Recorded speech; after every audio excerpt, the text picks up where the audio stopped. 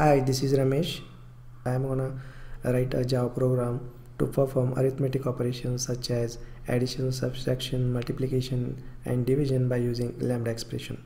Right click new and create a class, and let's name it as Lambda example 1.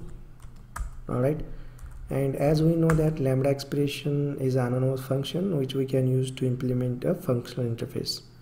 If you are new to the Lambda expression and functional interfaces, please visit my previous video tutorials where I have shown you all about Lambda expression and functional interfaces. So as we know that we use a Lambda expression to implement a functional interface. So first we create a functional interface.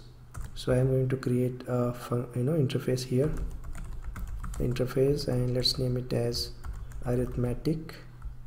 Okay, and here what we will do, we will create a method called operations, and here I am going to provide a method argument int a, int b, and we can just annotate this interface with add functional interface annotation.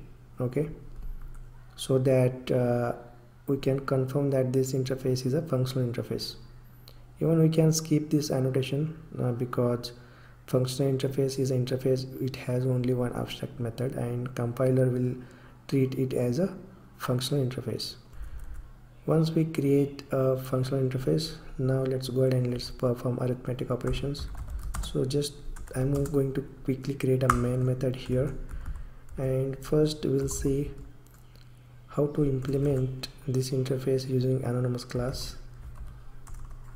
So first we will say addition operation, arithmetic equals new arithmetic. This is the anonymous class implementation of arithmetic interface, and here what we will do, we will just return a plus b.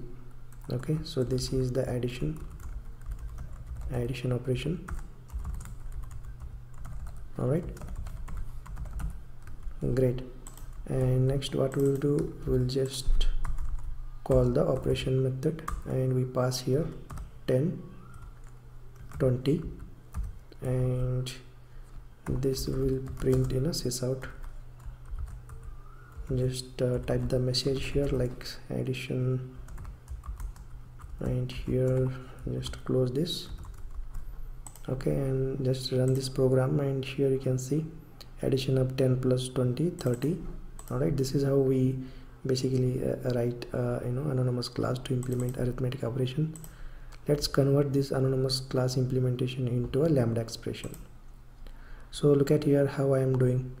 So as we know that Lambda expression is an anonymous function and it doesn't have any name, so what we'll do, we'll remove this name up to here. Okay, so look at here how I am converting anonymous class implementation into Lambda expression. So delete this, and we give a arrow here because Lambda, this is the Lambda expression syntax, and we delete this. Okay, now this is the Lambda expression, and even we can make it even more shorter because it has only one statement, so we can also remove this open and close curly braces. Okay, and even we can also remove the return here. Okay, so this is the Lambda expression. Even we can remove the type here. Alright, so look at here how our Lambda expression looks like. It is pretty concise and neat, right?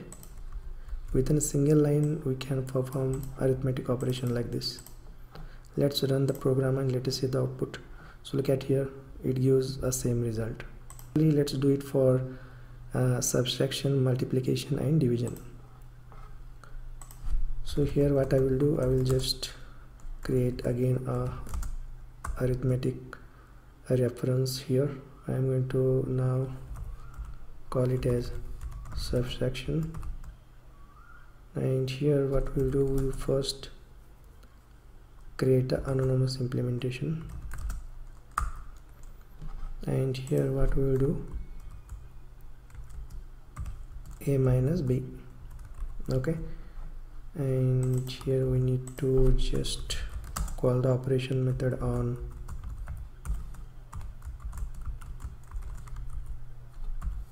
subtraction object 20 minus 10. Let's run the program and let us see the output. So look at here, the subtraction is 10, 20 minus 10 is 10, and let's replace this anonymous implementation with a lambda expression. Alright, let us see how to do it. So what we can do here is we just remove this name because lambda expression don't have any name. Let's delete this, and let's delete this curly brace, and here we need to provide a syntax, provide the arrow here. So this is the lambda expression, right? And now even we can make it more shorter. It contains only one statement, so let's go ahead and let's remove the open and curly braces like this, and even we can remove the return because it has only one statement, and let's remove the type here from the parameter. This is how the lambda expression looks like. It is concise and neat, right? Great. Let's go ahead and let's run the program, and here is the output. It's pretty simple, right? So similarly, let's go ahead and let's do it for division. Okay, so similarly we will first see the anonymous implementation of arithmetic interface. New arithmetic. Alright, and now this is the division operation. Here we need to provide a logic like A division B like this, and here just let me provide a sys out. It's a division operation, right? And here I'm going to call operation method on division object and just provide 20 10. Alright, so let's go ahead and let's run the program and let's see the output. So look at here, 10 divided by 20 divided by 10, it gives 2.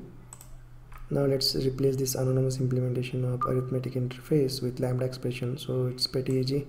Replace this name, and again I delete this, and again provide here an arrow.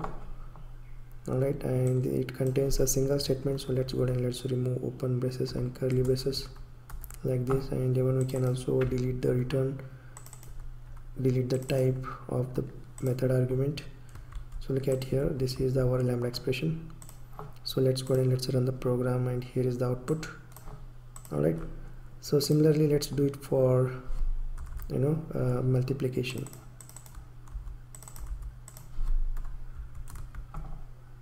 Again create a object of arithmetic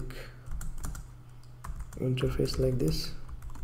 So this is the anonymous class implementation of arithmetic interface, and here we are going to perform multiplication operation, right? A into B, and here what we'll do, this is the multiplication,